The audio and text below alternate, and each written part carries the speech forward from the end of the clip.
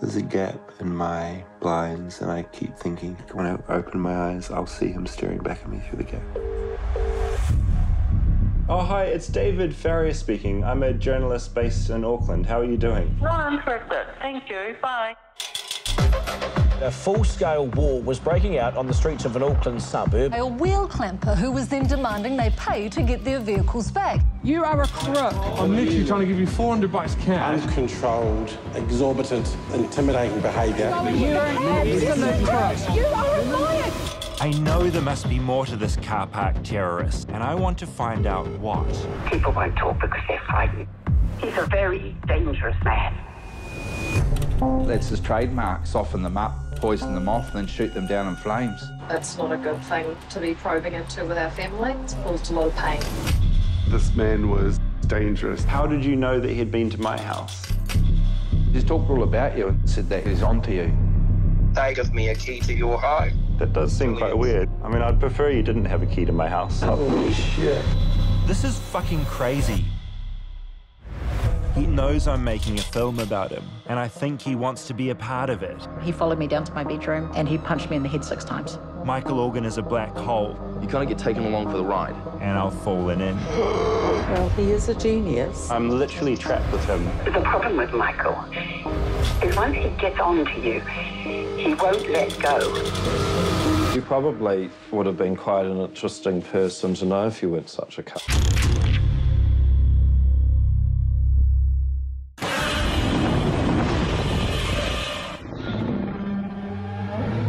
This podcast is not safe for work and will feature movie spoilers. It will feature scenes described of a graphic nature. It will contain language which most listeners may find offensive. Welcome to the podcast Under the Stairs.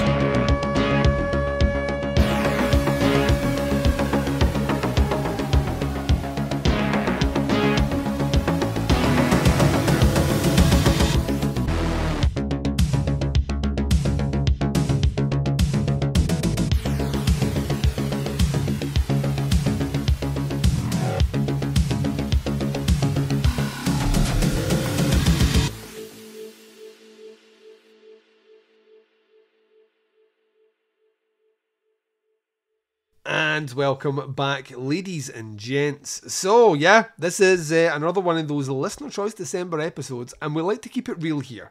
We do this, I want to say this is like the 4th year we've done this now, where we pick, your dream Christmas horror movie. We pick your movie for Baz to watch. We have fun with those. But then we also pick something which is very much against the tide, but more in keeping with the tone of the show, where we give you the power to pick a true crime documentary of some description for myself to cover. And historically speaking, and keeping with tradition, at this time of year it's important, I bring one man back to talk with me. I'm sure he's overjoyed that he always gets brought back on to talk about these sorts of things in December. But joining me on the show to discuss Mr. Organ from 2022 is my good buddy, Daeron Wilson. How's it going, Daeron? It's doing fabulously, or it's going fabulously, I guess I should say. How about yourself, sir? I'm well. I've just spent about an hour and a half chatting about the equally cheery movie Possession from 1981. So I've just come out of an experience talking about a movie that kind of really just got under my brain and just played around like an amateur lobotomist. And yeah, we're now getting to talk about a movie which also managed to occupy a little bit of my brain when it finished last night. I had some weird dreams last night. I don't dream often, but I had weird dreams, less about Possession, which I watched right after this, and more about this movie. I found my brain like very much like the documentary filmmaker, kind of spinning constantly, trying to work out exactly what the end game is of this one. And we're going to get into that. But yeah, I keep bringing you back for these. I'm assuming that you're enjoying doing them. Otherwise, you would have told me to fuck off.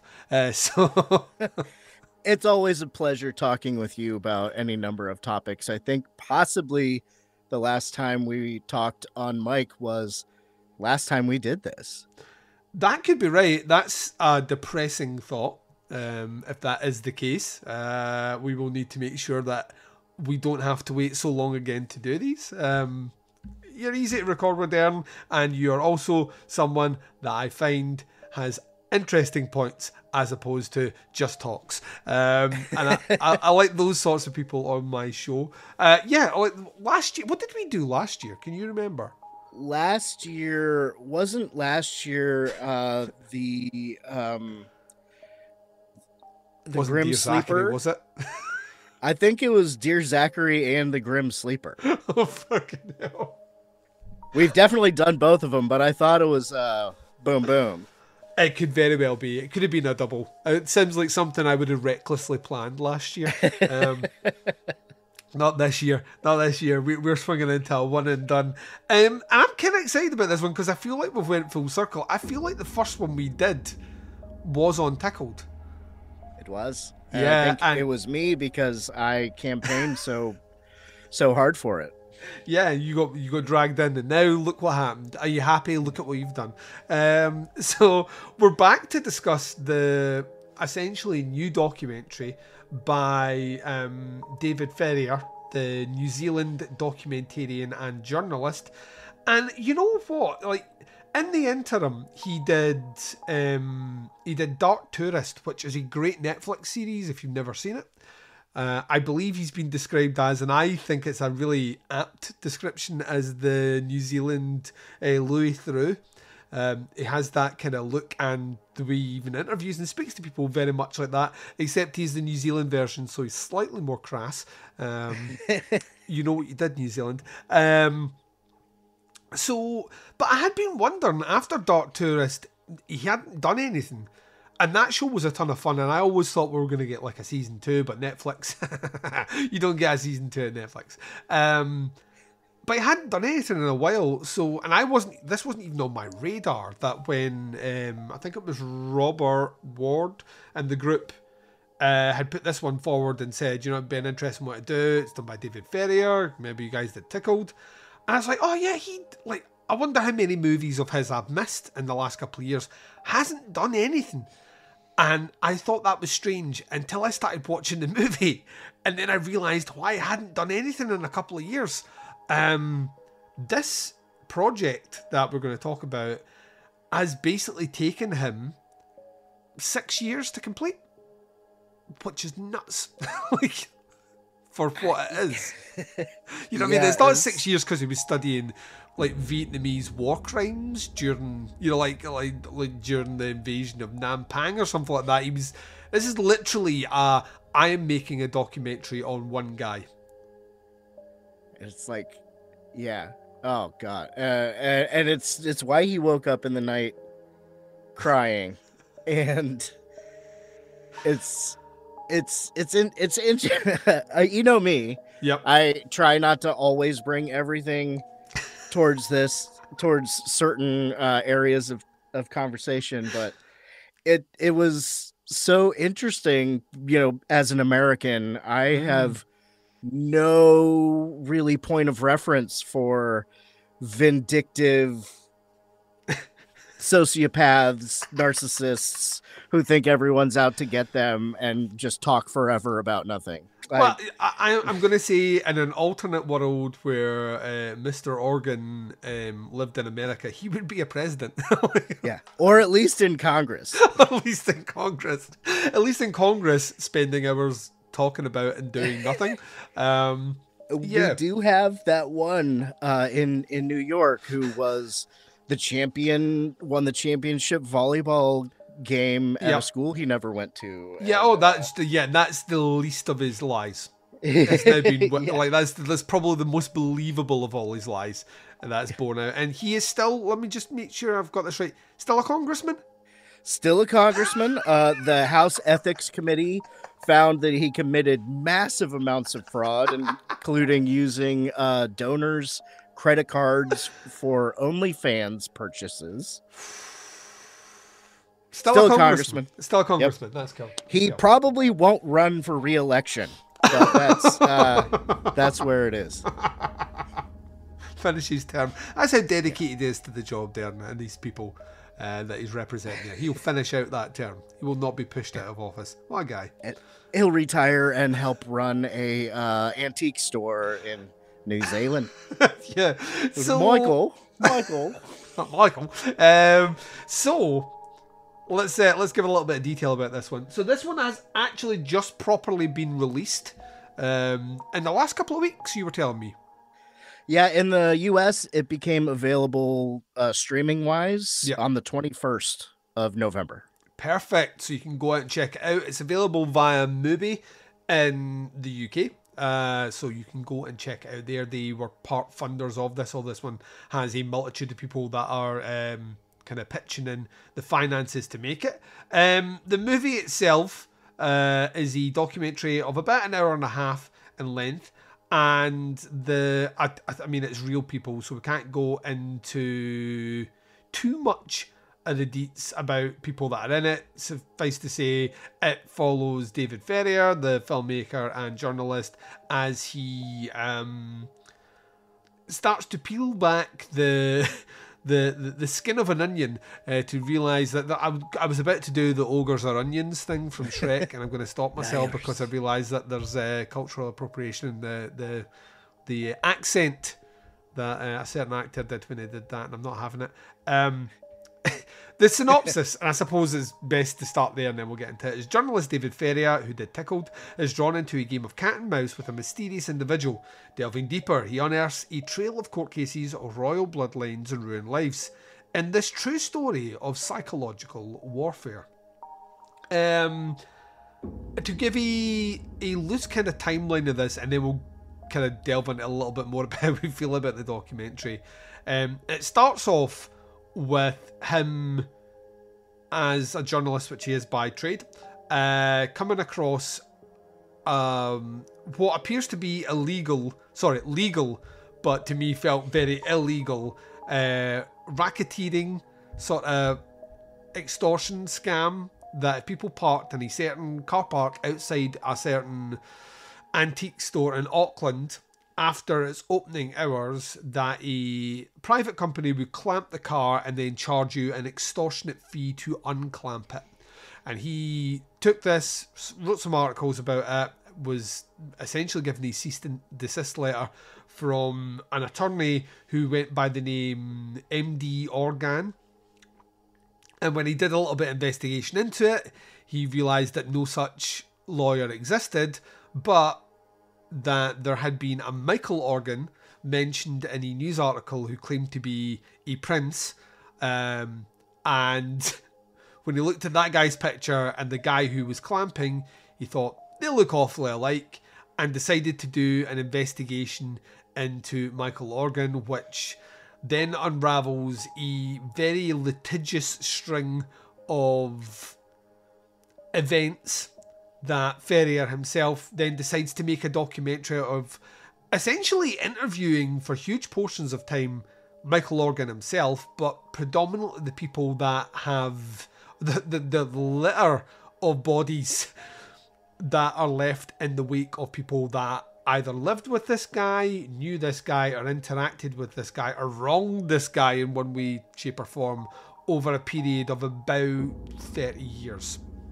And it's Ferrier, I think, trying to at first understand and being convinced that he can break Michael Organ into telling him a detail that'll allow him to expose him as a liar, and then realising towards the end of this movie that will never happen because he has already done that in plain sight.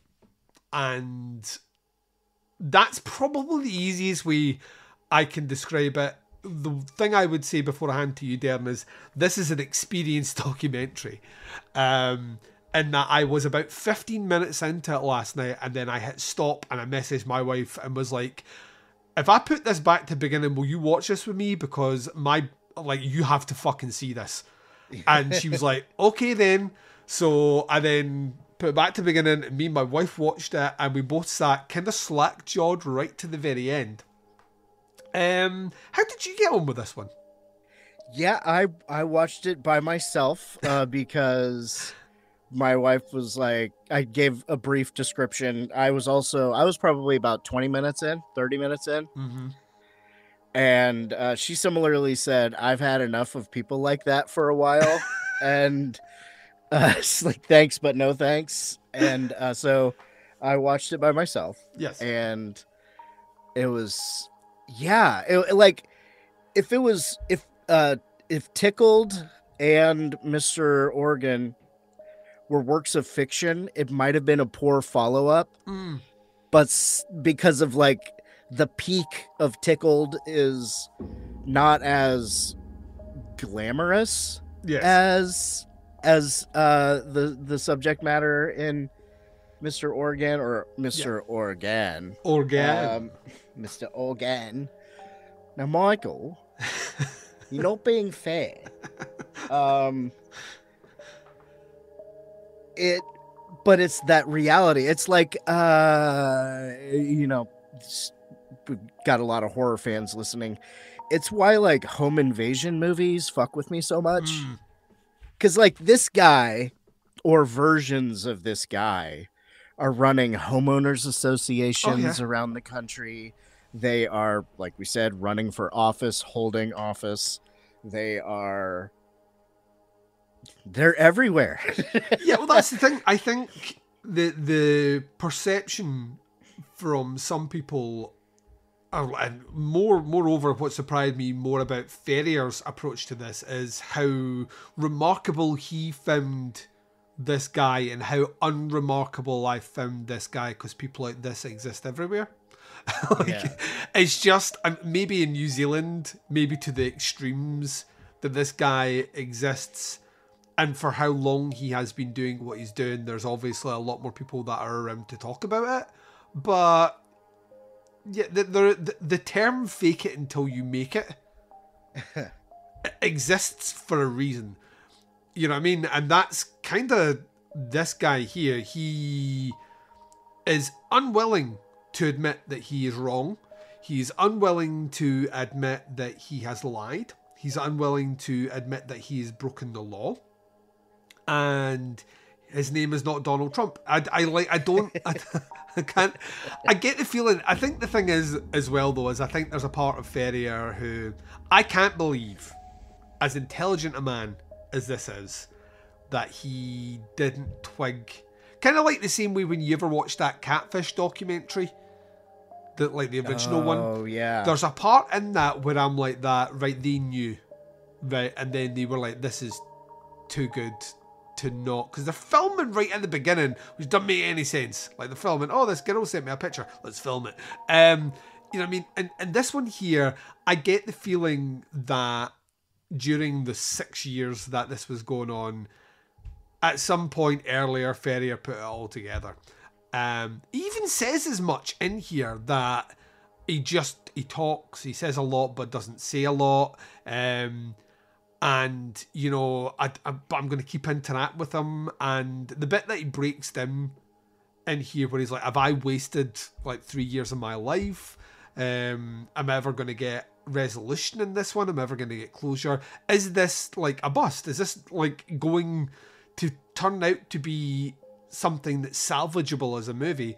Or is this guy just like a pathological liar? And exists in that world so rigorously that he himself doesn't know he's lying, which is the hard scenario. When the person that is constantly lying doesn't know they're lying, there's no victory there. Like, you're never going to be able to be like that, aha, so you lied. The guy exists very carefully measured in everything he says at all times. As a result, you don't get anything from him. And he's very quick when you do make a point to essentially talk over you to the point that you kind of give up. And that's the saving grace for this movie. I read some of the kind of critiques and reviews of it because I was infinitely fascinated by the end of it. And a lot of people felt that it starts off with a really strong premise, but by the end of it, it kind of loses sight of what that premise is. And as a result, it doesn't give you a defined, like, robust resolution. And I would argue against that. I actually think it does give you a very strong, robust resolution. And that resolution is, people like this exist. They will never change. You'll never win against them in terms of, you might lock them up, but they'll never admit that what they've done is wrong, because they can't see in their own mind's eye or their own brain that anything they have done is ever wrong. So what is the victory that you're trying to achieve here? If it's culpability, you're never going to get that, which is what Ferrier is ultimately trying to do. And that's a failed mission from the start. And it's only when you get the kind of the usual suspects ending here where he starts piecing together, goddamn Kobayashi, when he starts piecing together all the conversations that he has with him, that he comes to the conclusion that he's fully aware of everything he's doing. In fact, not only is he fully aware of that, but every interaction with him where he's saying those things is in front of his current victim. And that's harrowing. That's the disturbing part of the documentary, is he has this woman basically worshipping the ground that he walks on, and in front of her is saying, I think we know who this person is. I think you know who this person is. And it's right in front of her, and it's always kind of playful with a wink. And when you play back all those segments back to back and you realise that he's ultimately talking about himself, it's like I know that, and you know that I'm taking advantage of this woman, and I'm a bad guy, but like you won't know now, or there's nothing you can say that will help you. And that's extremely sinister. Like, I mean, that's without going back to Trump again, but that's Trump saying, I could punch a baby on Fifth Avenue and still get elected president. Yeah, you know what I mean? The stakes. There's real stakes. Yes. So I found that infinitely fascinating. I think Ferrier plays it up a little bit, but that's kind of his job in some respects. He's not a documentary filmmaker who is completely unbiased or impartial. You know what I mean? Yeah, more Michael Moore than David Attenborough. 100%. And the fact that he was taken to court and lost against this guy, I think probably informs a lot of, or it certainly colours a lot of what comes afterwards. I think it would be very difficult for him to say, oh, this person that sued me and won a sum of money, which sounded quite substantial, although I don't know what the exchange rate from either US dollars to New Zealand dollars or Great British pounds to New Zealand dollars equates to, but it sounded like it was a costly experience for him. And it also kind of sounds like after that it gets a bit personal. Like, so I mean, at that point, you know, it kind of feels like you have to kind of take a step back and understand that he like, first and foremost, he's a journalist before he's a documentary filmmaker. He just so happens to have made documentaries, and that will always be, journalists have a bias, so it's in there. But let me ask you this, keep conversation going. All right. Of all the things that Michael Lorgan did, what was his worst crime, do you think? Or do you think they're all actually equally the same crime? It's just the effect it had on people varied. You know, I did spend a little bit of time thinking about that, and I actually did look up earlier the Australian dollar to US dollar, US dollar to UK. So while that's fresh in my mind before it disappears into wherever else, the Australian dollar is about 60% of a US dollar. All right. And a US dollar is like 78 to 80% of a UK pound. Yeah. So it's still thousands. So he still paid thousands. Oh, God. He still paid thousands by himself. I don't remember how many people Count Organ or whatever he was calling himself when he was clamping cars. Hundreds of people to potentially the tune of, at a minimum, $400. Yeah, because he really struggled with that point. It's like, David, it was $700 for 2 clamps. Well, that's how you know the guy's a dick, right? Because he's like, he keeps saying, I never clamped them. I never charged anyone for that amount of money for clamping them. And he's like that. I physically have you on camera saying that. This is in their last interaction. It's like, I physically have you on camera saying that. And he's like, no. That was for 2 clamps. And I'm hearing that going, that dickhead. Like, he's just like, fucking hate this guy. If we're talking, because he's very, very, he's very litigious, or very into the idea of what you can prove in court. Mm-hmm. I would say the alleged elder abuse might be the worst crime, but since none of that is actually shown, other than his controllingness, it could be the extortion. That's where I would go. See, like, I was thinking about, like, because it's ultimately the same playbook every time, right? So he's deploying the same crime. It's the effects are based on the person that he's doing it to. So it's a slightly tailorized version, but it's always the same playbook. It's always the same con, right? But that con can have, I think this is the point of the movie in some respects, to do with the character. Depending on who he targets it against, there is a wildly different outcome. This outcome manifests itself probably at its darkest with a person who commits suicide, because and this is dark as fuck. He accuses the guy puts up a model boat, a model yacht in his bookstore, and Michael Organ basically reports him to the police and gets legal with it, that he has stolen this kind of model yacht. And this guy, who's ill-equipped already to handle anything on this level of kind of scrutiny and legal, it seems like he was a very shy, timid person, ultimately kills himself, right? To the point that at his funeral, during the eulogy, people are basically, without naming Organ, they are basically saying it's Organ's fault. But he ultimately did this through purely some sort of horrible narcissistic spite, because he was arrested and did time for stealing a yacht, which he claims he didn't do. And that level of cunning, calculated, cold, targeted, malicious intent is beyond what my brain can think of. Like, I've thought, when someone's wronged me on an occasion, I've thought, I'm going to get vengeance. And I've thought about the best way to get vengeance. And it's like, it's not great. You know, shit in a bag and leave it outside the front door is maybe about as far as my vengeance gets.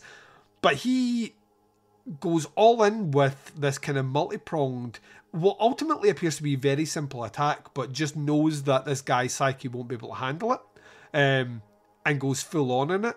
And that's terrifying. And like the string of people that they interview that are all ultimately in the same position, where they either lived with them or knew him or got on the wrong side of him. And he is so laser focused on what he needs to do to those people. It's, you know, they're all not one of them came away saying it had been a great experience. Now, once again, that could be because David Ferrier didn't interview everyone and only used the people that had negative things to say. Just seems like there was a lot of negative things about the guy. So, it kind of surprised me on the level. I also think as well, it's a very simple documentary for the most part. It's like you mentioned about, like, Tickled is so bizarre, right? Because it's a subculture that we're just not used to hearing anything about, right? And as a result, it kind of, that's a thing. Oh my God, you know what I mean? Then you start, like, then you find it's this massive, like, kind of Byzantine fucking conspiracy in the background of this one person behind it all, essentially extorting people for money through fetish tickling videos. And this one here, like I say, it's the fact that I know that people like this exist, and there's a lot of people that exist like this, that I kind of felt like it felt a lot more ordinary and pedestrian, but infinitely more darker. Like, just from the like you heard about the people who had been exploited for the tickling thing, and it sounded like their lives had been, severely hampered, if not kind of destroyed in one way, shape or form. But they were getting on with their lives. And then you see some of these people were fidgety, twidgety, they like couldn't really make eye contact, didn't want their name at all mentioned for fear of, retaliation. And testing to see if it's actually David Farrier and not Michael Organ. Like that right at the beginning. That was the point where I hit pause and was like to my wife, I was like, we need to watch this together. There's just a lot of that. I found it inherently fascinating as a documentary. It's a weird little. You mentioned it. We'll probably swing around in a minute to talk about this as kind of like a closing to. So I don't want to give too much away about what fully happens in this because it's just come out. Yeah. But it's hard. It's hard to watch this and, like I say, not think that Ferrier knew earlier on what he had. Right? There's another part of me that thinks that everyone said that when you're in his sphere of interest, you lose the ability to think rationally. And he's either taken some acting lessons and become very good as an actor, or I could see it in his face, he looked worn out making this. He looked worn out after speaking to the guy, after being on the phone with him. I don't know. I don't think it's as glamorous a topic as his previous documentary, but I found it. I was thinking about it for hours afterwards, and most of last night. Yeah, I mean, it's stuck with me longer after initial watch than I think Tickled did. Oh yeah, Tickled was like a kind of that's I can't wait to talk to someone about that documentary that I watched. I don't even know where I would start on Mr. Organ if I was trying to tell it to someone. Also, he lies to people. Yeah, that sounds like a riveting documentary. No, it's the way he lies. It was just right. Let's do the good old fashioned comparison then. Do you think that this is a better documentary than Tickled, or do you think Tickled is a better documentary? What do you think? Ooh. I would just put them next to each other in different categories. I would do the same. I'm glad that you said that. I think they are both super interesting exposés on human nature. I think, and to which extent humans can corrupt, exploit, and manipulate others for profit and gain, or for pure pleasure. There's a scene in this one where Michael describes a German psychological term, which is basically, is it dark dreams or something? Where you derive pleasure through the systematic misery of others. And while he's describing this to to David, he's smiling while he's saying it. And I'm like, that's just not a term that you just know unless it's either been mentioned to you before or you've went to search out, what is this thing that it's like that way where you're like, oh, I'm into strangle porn. That's a term. That's good to know. Is that sort of thing when it comes out? I think they're both very, very, very interesting, nice short documentaries that give you really cool character studies of the darker side of humanity. And I think that in itself is what Ferrier seems to be very fucking good at doing. So let's hope he recuperates and does more. Yeah. And I think I like his stuff. I would like to see more of his stuff. And now that he's on the other side of this, hopefully he will do. Now he's on the other side of this in an undisclosed address. I would like to see more of that. I would like to hear more of that. Let's talk grades, Daeron. It's 1 through 5 on Podcast Under the Stairs. 1 is hated it, 2 is didn't like it, 3 is liked it, 4 is really liked it, 5 is loved it. Where are you coming in with Mr. Organ? I don't know. I don't really know if I've done this. We do talk a lot about a lot of good stuff, but yeah, I'm between 4.5 and 5. Yep. I really am. Like, I'm really tempted to give it a 5 because I would watch it again today. Yes. Yeah, I'm struggling as well. I think I'm settling in 4.5. I think on a rewatch it's a 5. I think it is. I think it hit so many sweet spots for me in terms of just the twists and turns that I think I've not done the rewatch yet. I'd be interested on a rewatch if I pick up more stuff and more of the conversations earlier on in their interactions that made me go, that totally makes sense. You know, once again, the Usual Suspects thing, where you watch that movie the second time, you're like, oh my God, it all makes sense. You know, so I'm kind of thinking that. Daeron, you're a busy guy. You do podcasts and stuff. Where can people check out your stuff? Look up Psychosemantic, one word, pretty much everywhere. I do have another side. Technically, I have a show called the VD Clinic Pod also, that I'm the D of that part. But nothing's in the future yet. Yep. But Vanessa, this is the first time this was exclusive here. Oh, she is talking about ending her social media break. Oh, so we'll see what comes of that. But we've started chatting again. Nice. So all the people that have asked me how she's been, how she's doing, I've actually talked with her recently, and she's doing well. She's very happy to be off the internet right now. Oh man, to be off the internet, honestly. One day. Yeah, right? But Psychosemantic for all your other Daeron needs. Maybe you'll see Duncan this year. We've been tossing some ideas around. It's been a minute since we have, you leave it in my hands. It'll never happen, Daeron. You just take control of this situation. You book it in, and I will be there. I will get on you. Then we'll get on each other. Sounds like my sort of party. Daeron, thank you very much for joining me.